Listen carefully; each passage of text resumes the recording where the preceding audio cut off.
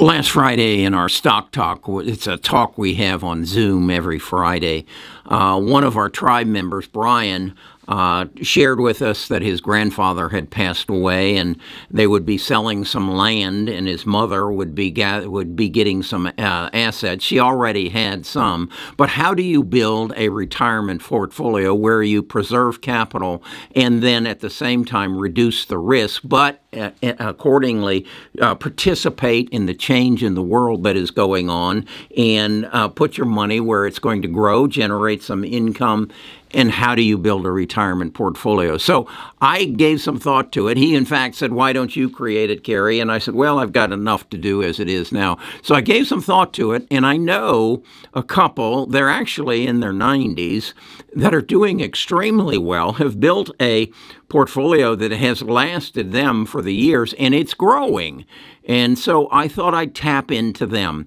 They gave me access to their portfolio, and I want to share it with you because I believe it just might be the answer to your question, what is the best retirement portfolio that will protect your capital and reduce your risk? Let's get into it. This is not financial advice.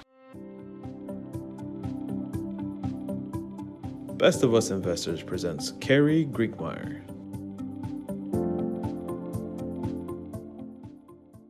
So this is the couple I was talking about. Yeah, that's Warren Buffett and Charlie Munger. They're both in their 90s, and you have to admit they've done well for themselves. They've built the Berkshire Hathaway company, and they are in their senior years.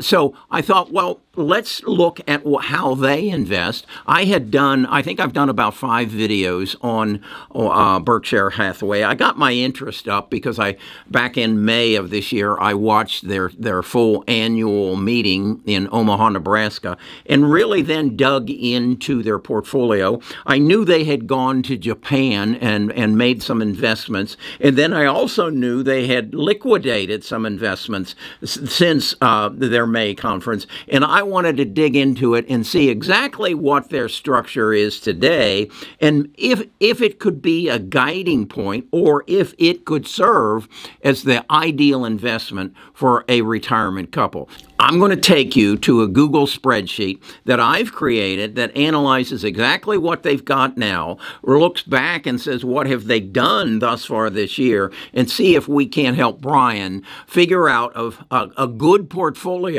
for his mother. Okay, let's take a look at this. This is the Berkshire Hathaway portfolio that Warren Buffett and Charlie Munger have built over the years. And what I want to show you is that it's structured in such a way that it participates in what's going on in the world today, but it is not heavily geared towards high tech and high growth. It's a sustainable portfolio that just keeps generating money, thus minimizing risk, but taking advantage of an overall growth market. And it does outperform the S&P 500. So it almost functions like a mutual fund. So I would say to somebody who wants to build a portfolio, go through this with me, see how they're doing it, and then learn from it. And maybe at the end, the answer is just buy Berkshire Hathaway shares and let Charlie and Warren take care of it. So let me walk you through what I view. What I've got here is the 2 parts to their portfolio.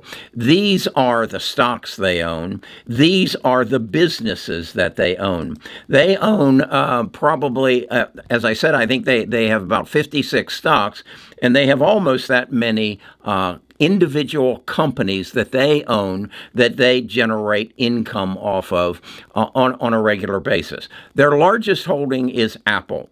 And as you can see, what I've done, I've shown you how many shares of Apple they own, what stake in the company they own. So they own almost 6% of the outstanding shares in Apple. As I said, they own 915 million shares. That represents 45.6% of their overall portfolio. It generates a 0.5% dividend a year, and that equates to $842,000 in dividend checks they receive from Apple a year. And you'll see that their top holdings are generating them cash. No extraordinary dividends. Bank of America pays about 3%, and the ketchup makers Kraft Heinz pays about 4.8. So as an investor, I might say, wow, that right there might be my portfolio. It has growth potential, it has income potential, and maybe that's what I want to do. Now what I've done is I've shown you the additions to their portfolio that they have made thus far this year. These are 5 Japanese companies in green here. They went over to Japan. They recognized that Japan's market is offering some tremendous growth opportunity. It's ignored for the most part by the investment community, and they invested in these 5 Japanese companies. I would advise you, if you want to add these to your portfolio, do a little exploration. Go to Seeking Alpha, look up these ticker symbols, see what kind of growth they're producing, and see if you believe in what Charlie and Warren are suggesting here. Then from there, you have things like Activision Blizzard. This is a gaming company that's wrapped up in trying to be acquired by Microsoft. And oddly enough, you aren't going to find Microsoft in their portfolio. Then you have HP. BYD is a Chinese company that is in the business of making electric vehicles and forklifts and trucks. And they are right now the largest electric vehicle company in China, and they do have an operation in California.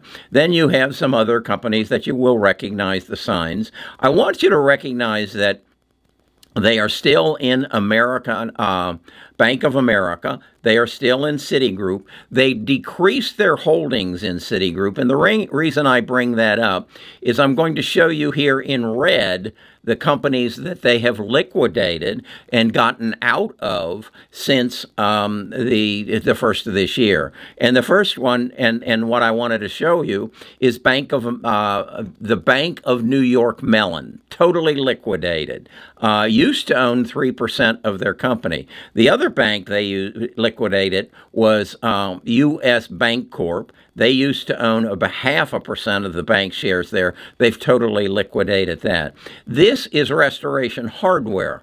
That's an interesting play. They liquidated their holdings. They used to be very strong in Restoration Hardware, and they do own some companies over here in the individual owned companies that are in the furniture and such business. They then also, to a lot of interest of the public, totally liquidated their holdings in Taiwan Semiconductor. And I think that Warren, like I, doesn't get excited and is a little fearful of those companies who are exposed to China. But at the same time, their largest holding is Apple, who has a tremendous exposure to China. Another company they've been adding to is that of Occidental Petroleum.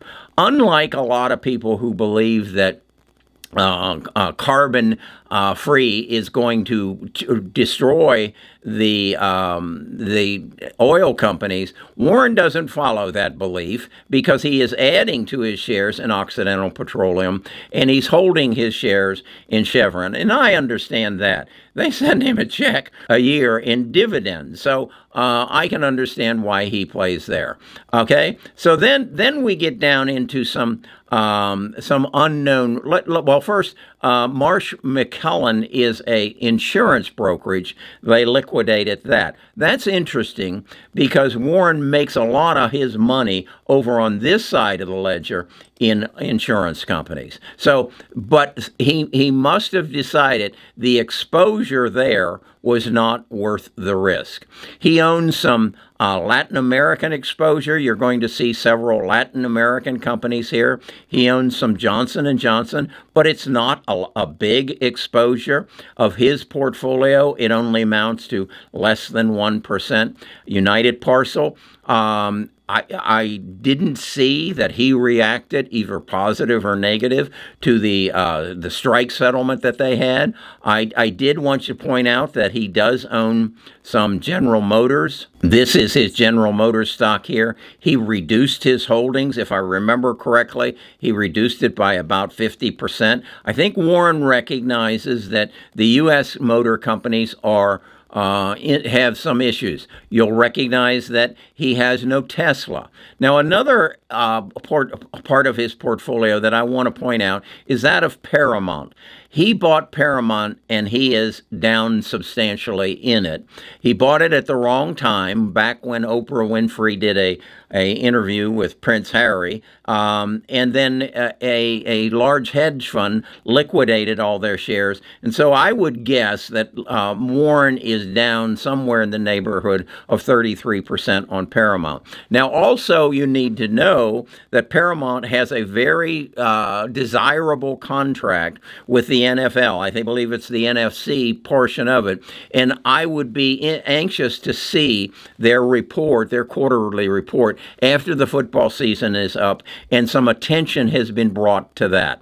This all goes into that play with that of Disney trying to get rid of ABC, trying to stream ESPN, trying to build their holding in the sports community. So with that in mind, then I want to come down here to the bottom of this spreadsheet and see what kind of cash. He has currently about $147 million in cash. And what I did was say, well, he's got that in T-bills. That's generating about $6 billion a year in dividends. That's a fair amount. Then you can see his portfolio is made up of roughly 53% in investable assets. That's this side of the ledger.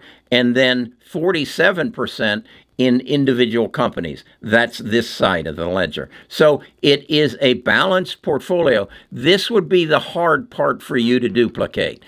You could make the decision that, yeah, I want to own these first 7 companies and maybe pick up some of these in my portfolio. But what you're going to have difficult duplicating is all the cash that these companies over here generate. So if you were my mother and you just inherited a large sum of money, I would advise you to mimic Warren's portfolio, first of all, by buying the B shares, okay? Buying the B shares, holding that, and then do what Warren does and hold some cash, put them in some T-bills that are currently paying you 4 to 5%, and then you have mimicked his portfolio but this. I don't expect you to go out and buy Boats USA, or I know he owns a big short part of Pilot Travel. That's the Pilot gas stations that you see. And so he has a tremendous exposure, but I just don't think if you don't want to be an aggressive investor, I don't think you can beat Berkshire Hathaway. There you have it, Brian. That's my take on if I had a mother that inherited some land and had some sizable assets to invest in for their retirement. That's how I'd go about it. What I'm going to consider doing is working this into our website so that other people who are interested in retirement portfolios, they can come, and I'll continue to update the Berkshire Hathaway. I'll plant this video in there with it, and we'll create a section within our website for retired folks, and we'll add to it and build on it as a source that those people who are in retirement or approaching retirement, they can get some guidance. Not financial advice, just some guidance from somebody who's a retired financial advisor. Okay, hope that was informative. If it was, please like the video, subscribe to the channel, and leave something in the comments, because that's how Google determines whether or not there is some value here. Talk to you again tomorrow.